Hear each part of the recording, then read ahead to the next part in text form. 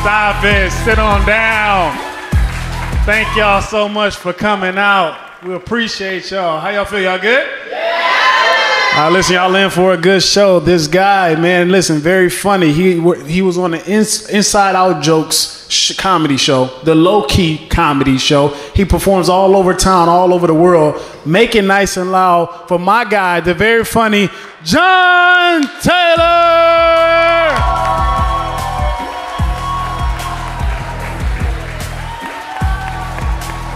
One more time for Malik B. Let him hear it, let him hear it. All you beautiful people, sit down, sit down. Thank you, thank you, thank you. I'm having a week. You ever have one of those weeks where something really good and something really bad happens to you so you don't know what type of motivational quote to post on Facebook? That's where I'm at right now. We're gonna start with the bad news. I got cheated on this week. It gets worse. I got cheated on by my side chick. And I didn't see that shit coming, you know? You should be able to trust your side chick. And I was her side chick, okay? She was in a shitty relationship. I was in a shitty relationship. We decided to do this thing. And she went and she fucked somebody else. And I was just so hurt. She tried to talk to me. She's like, John, I just think we should see other people. I said, woman, we are the other people, okay? That's what this is. So I got mad. I got in my feelings. I didn't want to like do anything physical. I went through her phone. And I just called her boyfriend, let him know straight up, yo, Sandra's cheating on us. How do you want to proceed? What do you want to do, you know? So then he goes to tell me, so you mean my fiance of 5 years, who I'm supposed to marry next month, is cheating on me? Right? And then it hit me. This dude is so selfish. Don't make the shit all about you. Like, I'm going through the shit too, you know? So I'm in a shitty relationship, then I'm getting cheated on by somebody I've never been in a relationship with. Like, at some point, you just run out of Drake songs. There's just not enough Drake out there to get you through your life. But I got some good news this week, too. I got invited to apply for a black card. Any black card holders in the audience? Y'all fucking lying. This is a free show. Let me explain. Black Card is this card made by American Express. It's made completely out of metal. You can buy whatever you want with it, like strictly for rich people, like cars, yachts, slaves, whatever you need to get you through your rich life, right?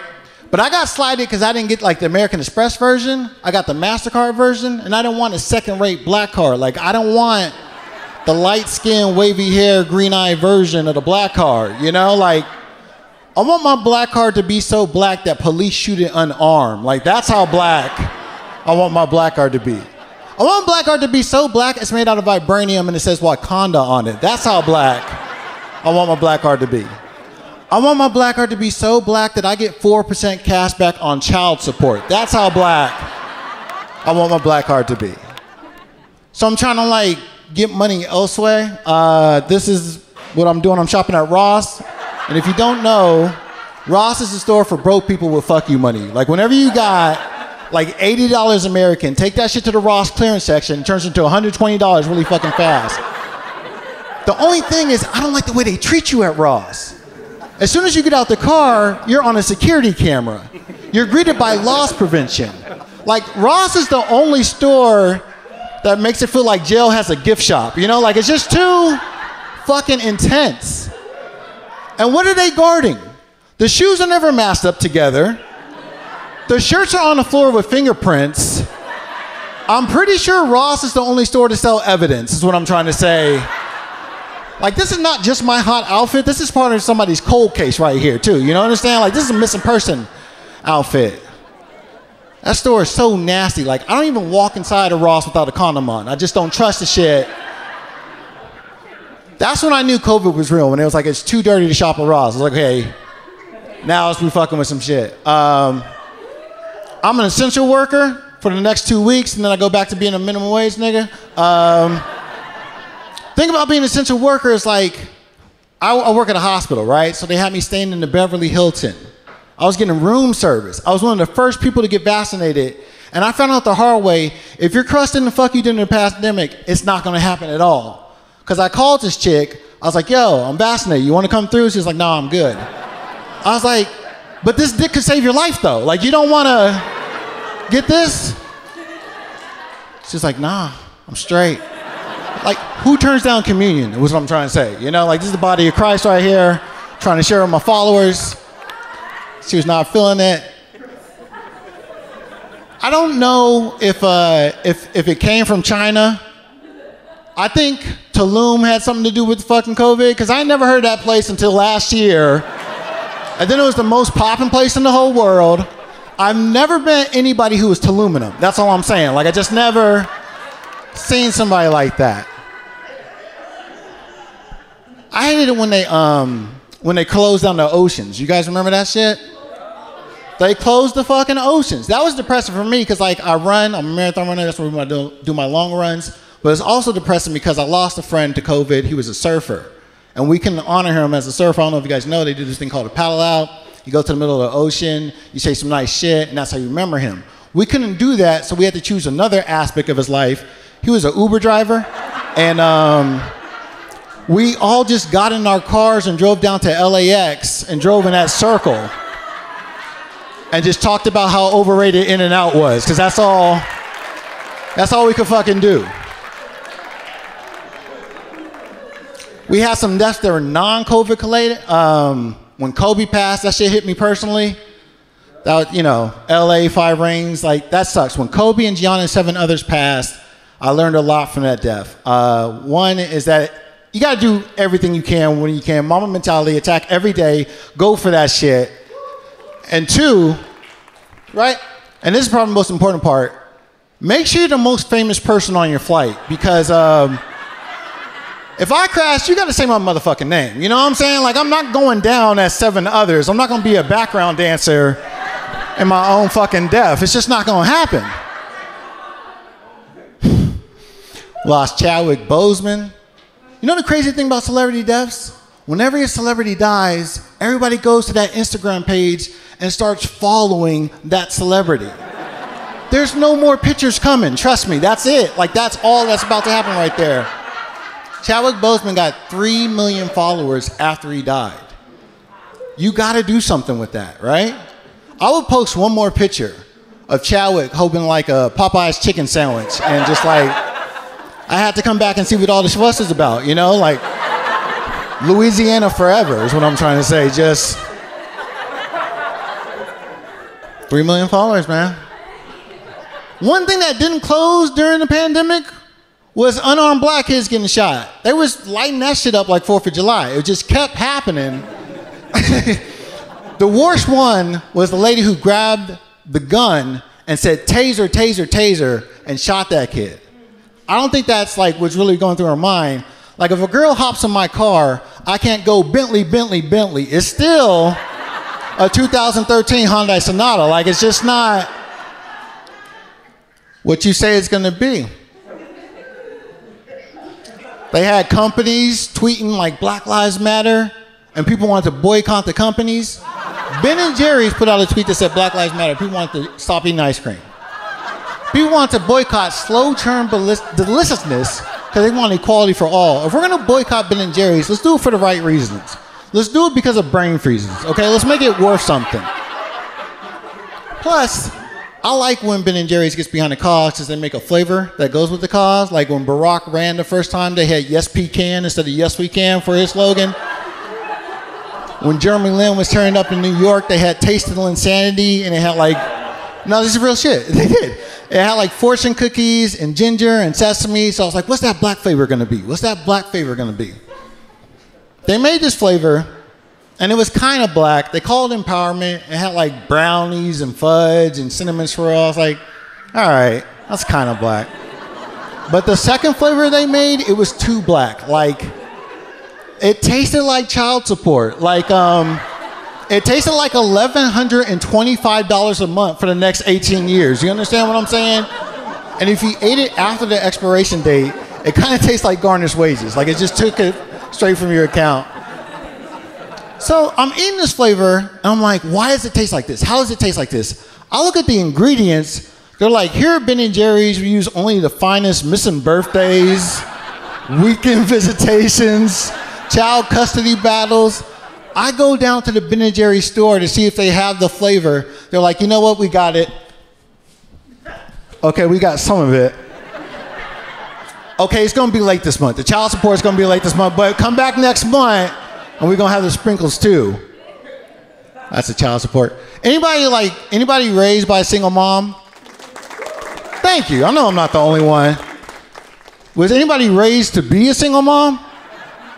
My mom told me at a young age, John, you need no nigga to make your life what you want it to be. And I was like, Mom, thank you. She was like, you can do all things through Whitney Houston, who strengthens you. I grew up single mom and 2 sisters. So I know how to talk to females really fucking well. The only problem is I don't know how to go from conversation to penetration. Like, I don't know how to do that shit. Like, I might not be the guy who makes you come, but I am the guy who makes you comfortable. You understand what I'm saying? Like, I'm a sweetheart. Grew up, one TV, cooking shows on all the goddamn time. Like, I don't know how to whoop ass, but I know how to whip cream. You understand? Like,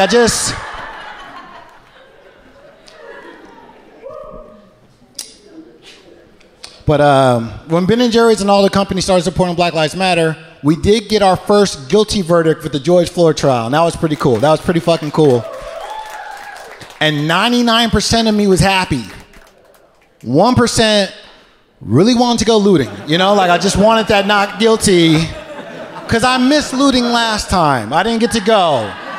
I was busy losing weight during COVID, so I didn't know what size to steal from the stores, you know? Like, I don't want to be the only person in the changing room like, yo, does this Black Lives Matter? Okay, cool. Let's go.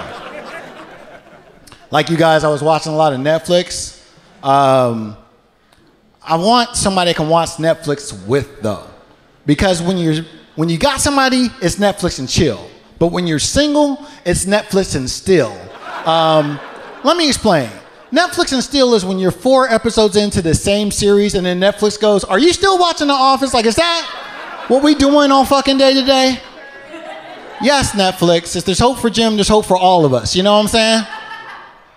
I have to stop watching Netflix because, like, you ever start a show with somebody you're dating, then you break up, so now you can't finish that fucking show? Me and my girl used to watch Narcos together, which is, of course, about Colombia and the drug lords. So, like, if anybody plays that theme song, I think about her. If a girl's speaking Spanish, I think about her. I had to stop doing cocaine just to get this broad off my mind. Do you understand? She fucked up my coke habit, man. I watched too much Netflix during the pandemic because, like, now I don't know how to talk to people in real life. Like, this guy was talking to me and the story was getting hella boring and I'd start hitting him in the chest. He was like, what are you doing? I was like, I'm looking for the fucking skip intro button. Just get to the shit. Like, get past this. Your theme song is trash, fam. Trying to go back to the gym. I lost a little bit of weight during COVID. But the gym is the same. People don't know how to act. Like, I hate the muscular dudes that wear the really, really tight shirts, like the nipples are on hard on 10 all the time. That's okay, though. I hate the people who cut the shirt. It looks like a necktie, you know what I'm saying? Like this one guy, he was walking around the gym, it's supposed to say Puma, but it just said with nipple quotation marks. It's like, where's the rest of your shirt? Because this shit ain't even legal right here. Trying to do dating. I don't do good in online dating because, like, I look thuggish, but I sound like this, so people think they got a defective Negro when they show up. Like, imagine if you bought a Ferrari, right? And you want that shit to go vroom, but it's just like meow. Like, it's not the same veracity. But I know what I am. I play to my strengths. Like, I'm like the marijuana of black guys. You understand what I'm saying? Like, don't go straight from a Chad to a Trayvon. Get you some John Taylor to make that transition. Smooth that shit out. You understand what I'm saying? Come to me, get all your prerequisites. I'm gonna help you with that. I'm gonna teach you about hot sauce. Like, that's what I do. Another thing I don't like about Tinder is that they will blur your matches if you don't pay, which is bullshit. Because at least with prostitution, you're paying the fuck. With Tinder, I'm paying so I can hopefully tell you a dad joke that will let me date you. Like, it's not even worth it. Worst case scenario, I met this one girl, I had paid Tinder Gold, met her in real life. I was like, you know what? We need to put the blur back on you because this is not what I thought I was about to get. Hate online dating. I'm fresh out of an 8-year relationship. Like, it hasn't even been that long. It's only been about 4 years. And My ex-girlfriend keeps posting from our joint Yelp account that we had when we were together. So every time she goes out with her new boo, I get the notification about how awesome the date was. The last date was like, it was cool to go to Benihana and not have to use the $30 gift certificate, John Taylor. And I'm like, okay, that's a little personal. And then she's like, the drink portions are kind of small. The food, but the dick I got last night? And then the worst part about the review is 8 people found that shit useful. So now I'm just that guy with bad dick and gift certificates. You know what I'm saying? That's not who I am. I promise you. Promise you. I slid in too many DMs during the pandemic. Yeah, it was bad. Like, the worst part about the DMs is that you can say whatever you want on a DM and it'll let that shit slide. But if you were like to comment on a picture or try to unfollow somebody, they'll ask you like, oh, hey, are you sure you want to unfollow this person? But if a girl's posting a thirst trap with a thong, I can put, I'll suck a fart out you. And they'll just let me put that shit. Instagram, I need you to ask me right now, hey, are you sure you want to post I'll suck a fart out you? Like, is that what we doing, John Taylor? Get your priorities straight. Help me help you. My DMs were like community college. Like if you was 18 and you lived close by, I had a class for you. You know what I'm saying? Just come on, get this lesson. Get this lesson. I had 2 birthdays during the pandemic, right? That sucked. I turned 36 this year, and I don't feel old, but there's things that happen to let you know you're getting old. Like, I think you're getting old when your favorite porn star needs hip surgery, and that's where I'm at right now. One of my favorite porn stars, the guy who raised me, Lexington Steele, needs hip surgery. And I've been watching this dude for like 20 years, okay? I'm gonna be honest. Like, our anniversary's next month, okay? Like, that's how close.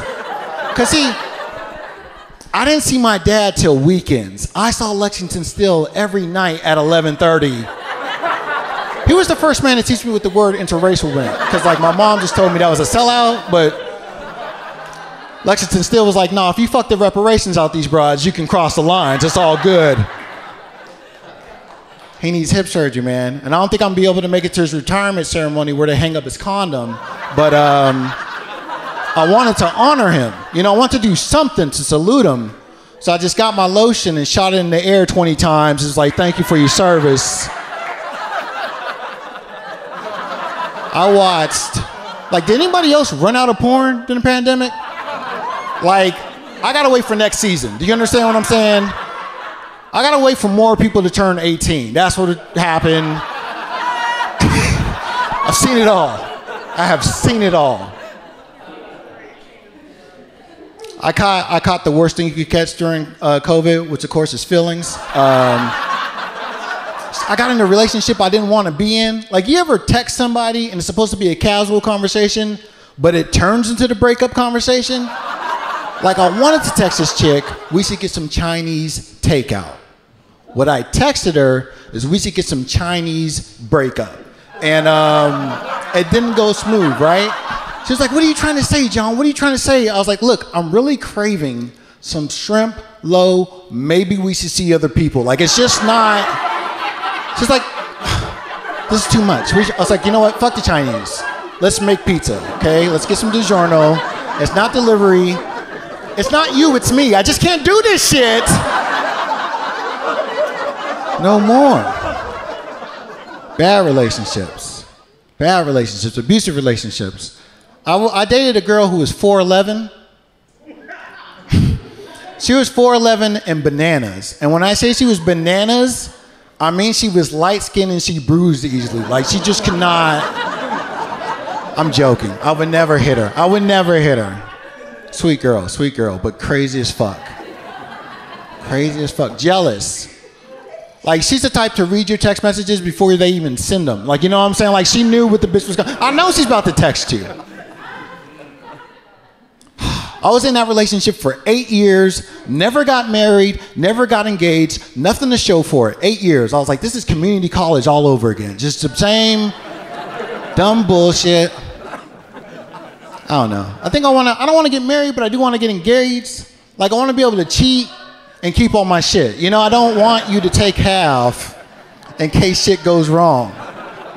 Anybody have, anybody get married during quarantine?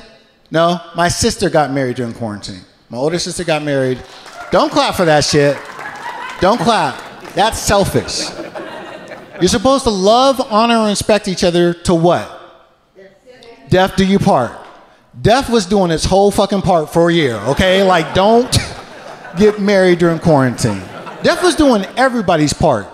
Death was basically Eddie Murphy and the Nutty Professor, just doing everything at once.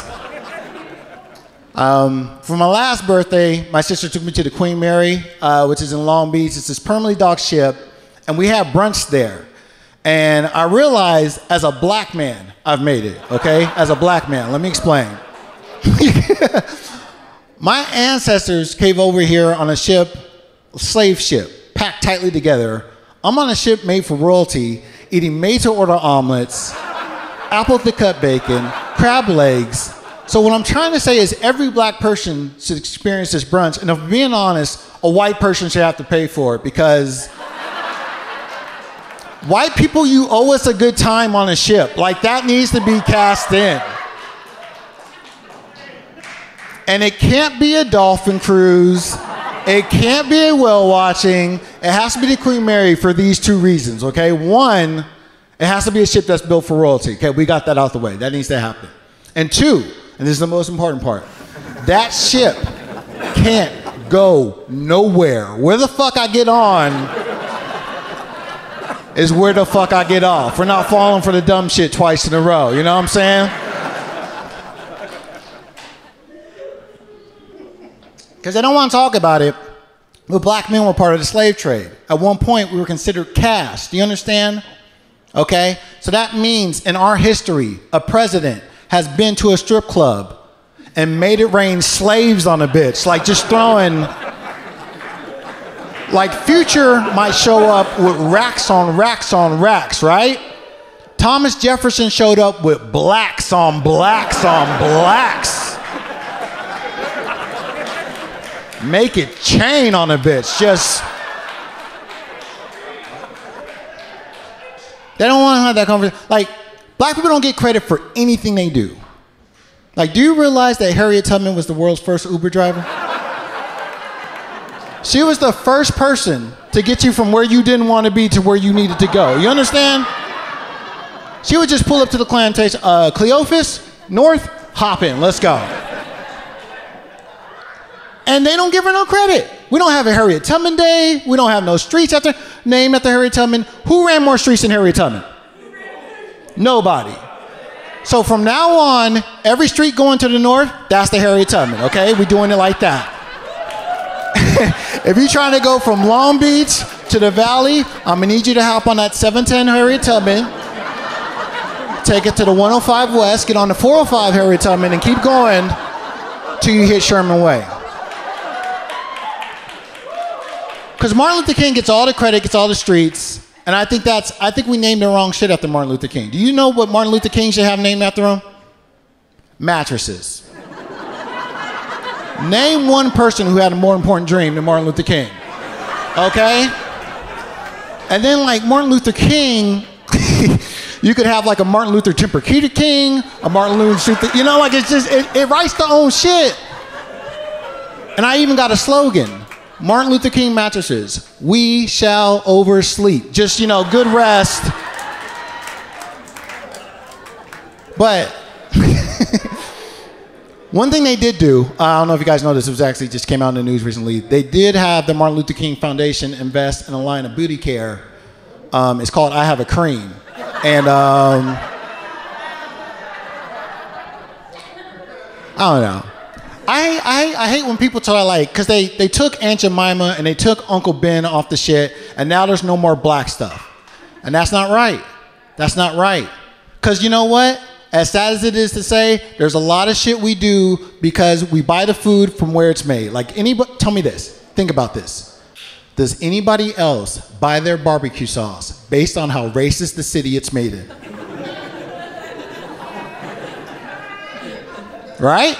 Because you don't know what Memphis tastes like, but you're like, you know what? That's some spicy shit right there. I got that.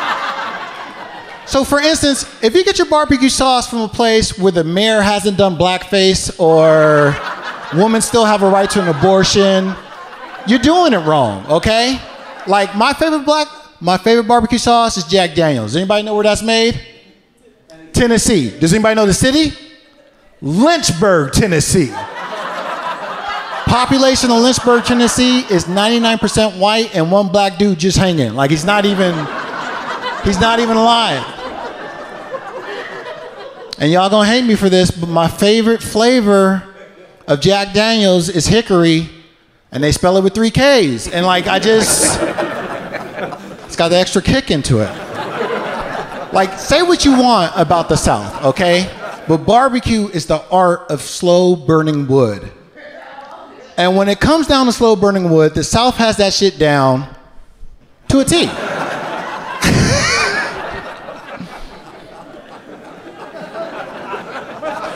But it works in reverse too. Like we're LA, we can talk about it. I don't trust fried chicken unless it's served to me through a bulletproof window. Like I need that. I need 11 herbs and spices and 3 inches of glass, or else I don't trust it. I don't trust it. I hate when they try to cancel people. Like some people need to be canceled. Like Paula Deen, she was racist, but I still make her cobbler. Am I a sellout? Does that? She had this one dish. It was like a popcorn chicken dish, and it was the bite-sized chicken, and it was good. But she called it spicy chicken nuggets, and I was like, oh, Paula, why? Why?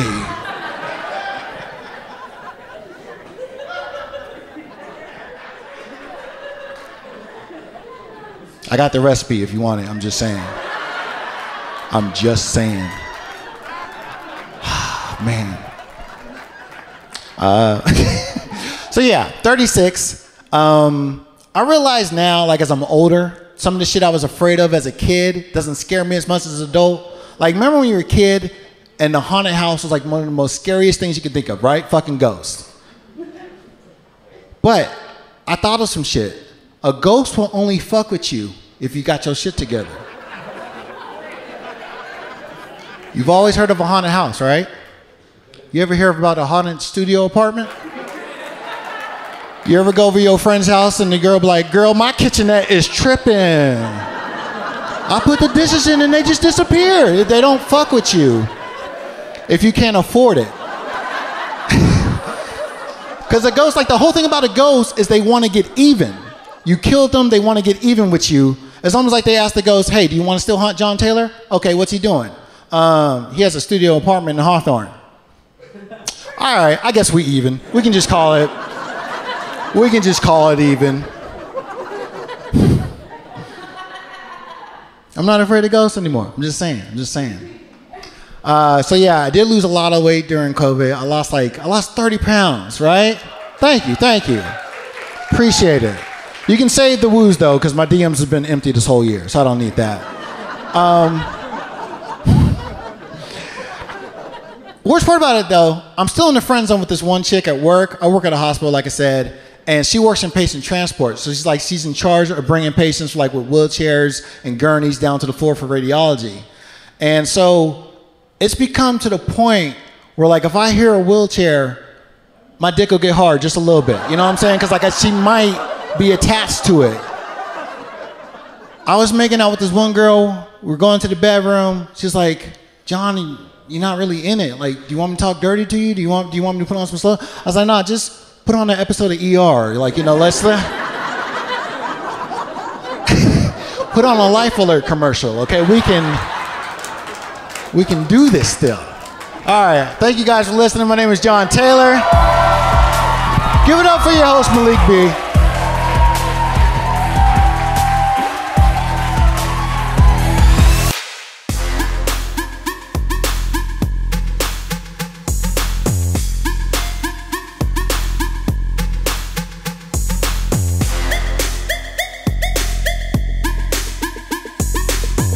This has been a Funny Media Group production.